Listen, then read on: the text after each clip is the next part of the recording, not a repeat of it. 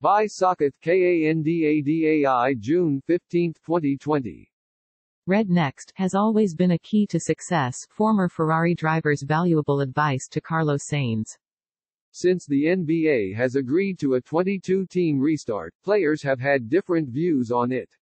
Not all players were in favor of a restart. Brooklyn Nets star Kyrie Irving led a conference call on Friday saying the restart would distract the people from the ongoing protests against social issues.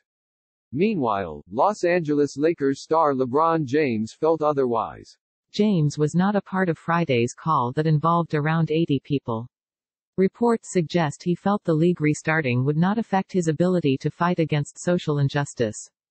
But two other Lakers players, Dwight Howard and Avery Bradley, were in support of Irving's views. Howard also released a statement on the same. On Sunday, his agent Charles Briscoe came out saying people have been taking the statement wrongly. Talking to ESPN, Briscoe said his client's statement was about social injustice and not basketball, and that Howard has not taken his decision whether he would play if and when the league resumes.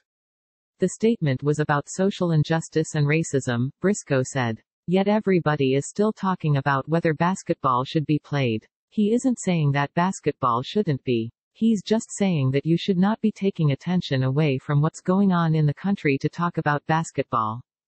Basketball is just a sport, at the end of the day. But what's going on with people dying in the streets, that's something real. That statement, it had nothing to do with sports. It had everything to do with racism and social injustice. While opinions with the Lakers team might be varying, there do not seem to be any issues within the team. ESPN quoted a Lakers player as saying there is no divide within the team. As a team, the Lakers would be among the last ones who would be against the league's restart. They have been among favorites to win the title this season. Prior to the league's suspension, the Lakers were on top of the Western Conference with 49 wins. They had the best record in the league after Milwaukee Bucks. Source: Kyrie Irving, LeBron James, Los Angeles Lakers NBA. Share tweet.